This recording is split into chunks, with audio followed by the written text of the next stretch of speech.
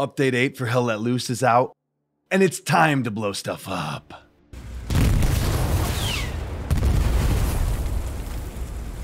What's up guys, Chuck Dix here.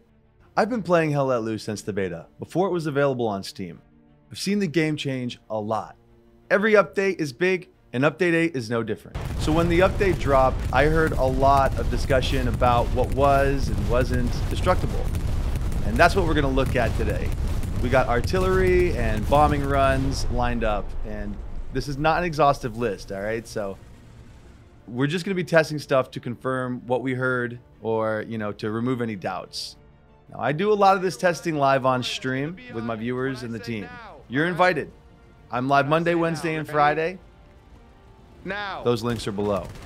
Shout out to the folks who helped make this possible. Dr. J, FP, coolfriendlyguy, Galrocco, hdmrdoc, nickname pending, Chris, Cheeze, Atheory, Cypher, and tons of others. Now let's check out the footage.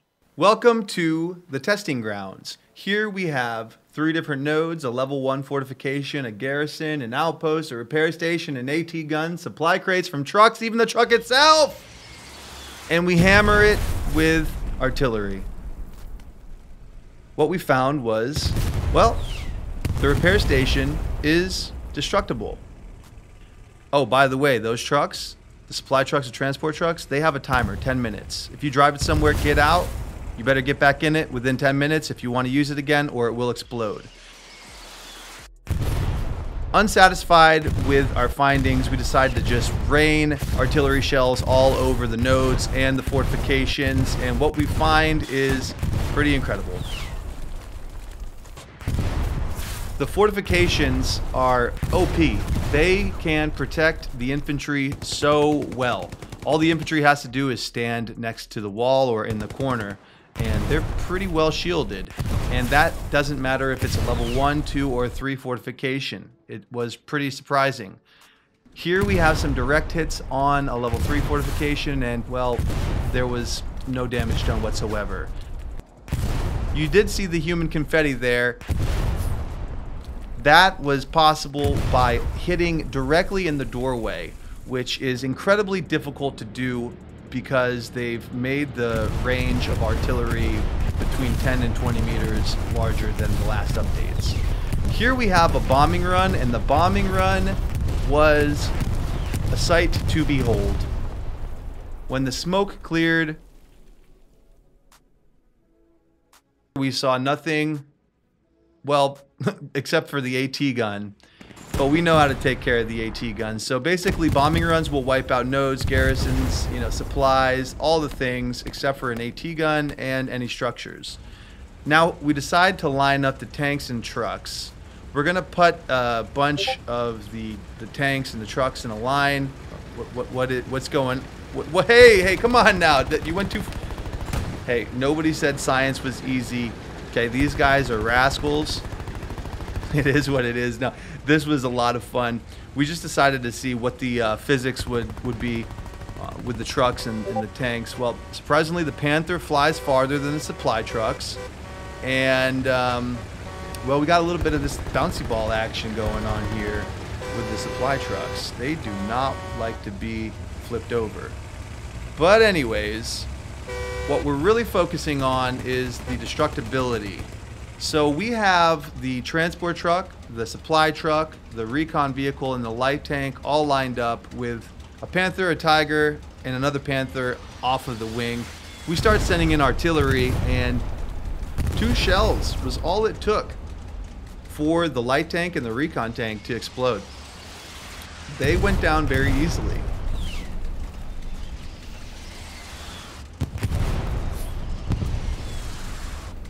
We then continued to hammer the supply truck and the recon truck over and over and over again.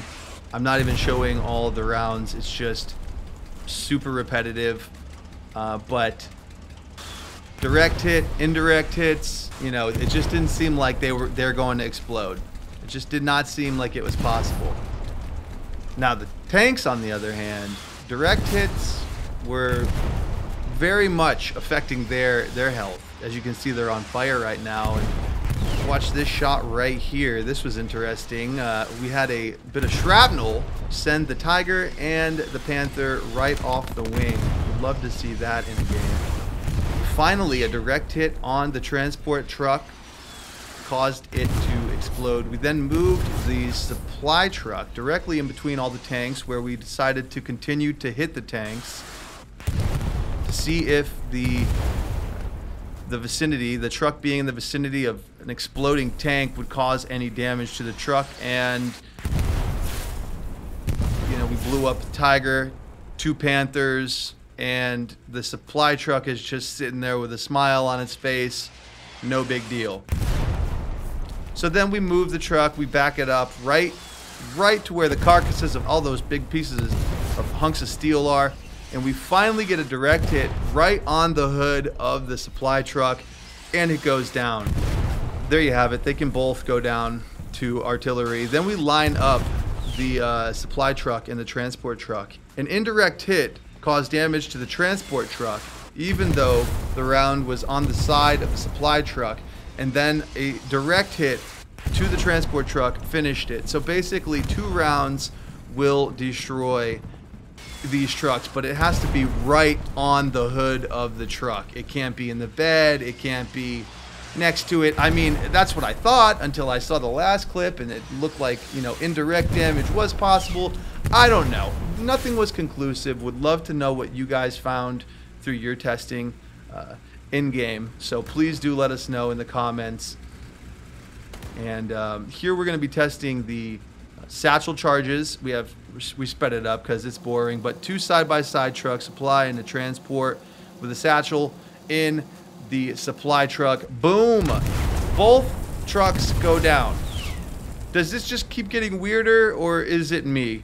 Anyways, we've got the Tiger here. We got a satchel directly on the front. Is this going to happen in game? Highly unlikely.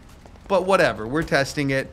And 1 satchel charge does a significant amount of damage, but does not totally destroy the Tiger. We then send our Mr. Insano to set the satchel charge on the rear of the Tiger. And you will see that 2 satchel charges are required to completely destroy a Tiger.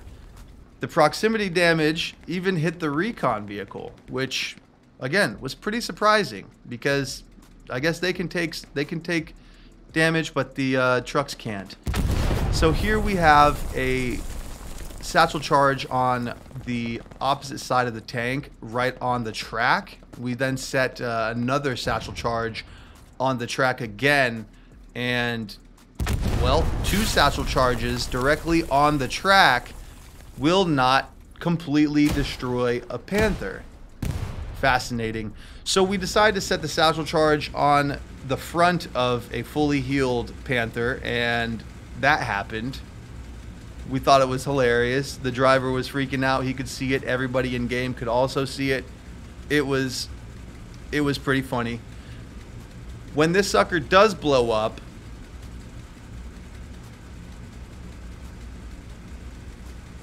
boom, a body goes flying. Gotta love to see that. The ragdoll effect. So it did a lot of damage, but it did not totally destroy it. So Mr. Destructo goes and slaps another satchel charge to the rear of the Panther, and 2 satchel charges, 1 to the front, 1 to the rear, completely kill the tanks. Now here we've got a line of enemy and friendly supply and transport trucks with 2 commanders sending bombing runs over the exact position at the same time. And thank God there was an explosion, because that was absolutely insane. And if those trucks didn't die, I would have been shocked. But I guess more shocking was only one died. Really? Anyways, so then we line up all the trucks and we put the satchel charges, AT mines, and AP mines down, and kaboom, that was the final product.